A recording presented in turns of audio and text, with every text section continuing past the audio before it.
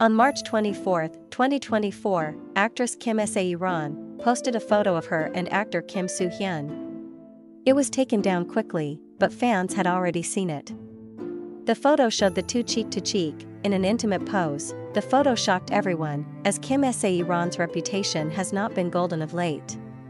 She was involved in a DUI car accident in 2022 and failed to repent, hosting an alcohol-filled party not long after. Netizens were floored at the sudden post. They were shocked at not only the two's close relationship, but also the age gap between the two. They have 12 years between them. Fans also brought back rumors that the two had a romantic relationship years back. These rumors have not been confirmed. Here's some netizen reactions. Things have been fun recently. There was talk back then that they dated.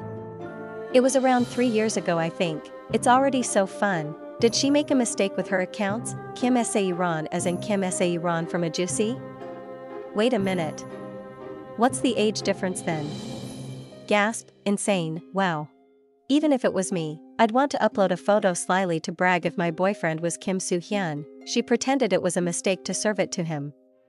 If they were dating now, there's no chance that she would want to serve one to him.